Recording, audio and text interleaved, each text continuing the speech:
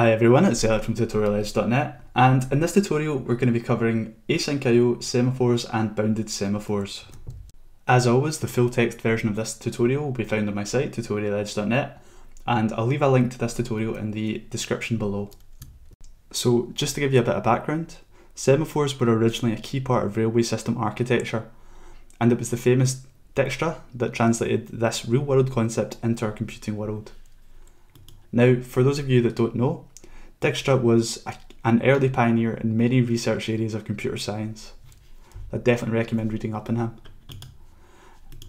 So, these semaphores have an initial counter that is incremented and decremented whenever either an acquire or a release call is made. So say we protected a block of code with a semaphore and set the semaphore's initial value to 2. If one worker acquired the semaphore, the value of our semaphore would be decremented to 1. If a second worker was then to come along, the semaphore's value would be decremented to 0. At this point, if yet another worker comes along and tries again, it would be denied. So this essentially allows us to protect resources from being overused or oversubscribed to. So now that we have a basic understanding of what semaphores are, let us now look at how we can work with them in our Asyncio based Python programs. So in this example, we will create a simple instance of a semaphore and then create 3 worker functions that try to acquire said semaphore. So let's get started. Import Asyncio, and we're going to start by defining our asynchronous worker. Async def my worker, and it's going to take in our semaphore as its primary parameter. So first off, it's going to try and acquire this semaphore, so await semaphore.acquire. I can't spell today. And once it's acquired the semaphore, it's then going to print successfully acquired the semaphore. After this, it's simply going to do await asyncio.sleep, just to sort of simulate my worker actually doing some work. And finally, it's going to do print releasing semaphore, and it's going to call semaphore.release. So the key thing to note here is that the semaphore.acquire function is actually a coroutine, so in order for us to call that and await for it, we have to use the await keyword. On the other hand, the semaphore.release function is just an ordinary function that can be called. Next, what we want to do is define our main function. So async def main, and this is going to take in our loop. No, it's not, sorry. No parameters.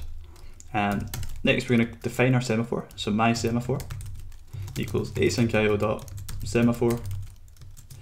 Still can't spell. And we're going to set the initial value to equal 2. And finally, we're going to do await asyncio.wait. And we're going to pass in 3 instances of our my worker. So my semaphore, and copy this 3 times. I'm going to make this slightly bigger for everyone. And then we're going to finish by printing finished all workers. And outside of our main body, we're going to do loop equals asyncio.getEventLoop and loop.run until complete main, and finally print our loop has completed before calling loop.close and tidying up. Perfect. So let's now try and run this. So Python 3.6, and I've called my file test.py.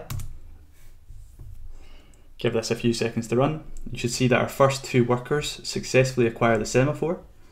They then wait 3 seconds and release the semaphore before our 3rd worker comes in and tries to acquire the semaphore again. Once it manages to acquire it, it then runs through its work and releases the semaphore.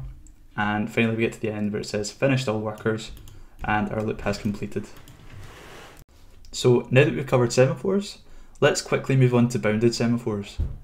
Now, the only real change we have to make is change asyncio.semaphore to asyncio.bounded semaphore. And if we try and run this again, we should see the exact same functionality, the exact same results that we had with our original semaphore. Now, there's a very subtle difference between a normal semaphore and a bounded semaphore. A bounded semaphore only differs in terms of not allowing more release calls to be made than acquire calls. If a program does exceed the number of release calls, then a value error exception is raised. So that's all there really is to it. If you found this tutorial useful, then please hit that like button and hit that subscribe button and follow my channel for more Asyncio and Python based tutorials. Cheers.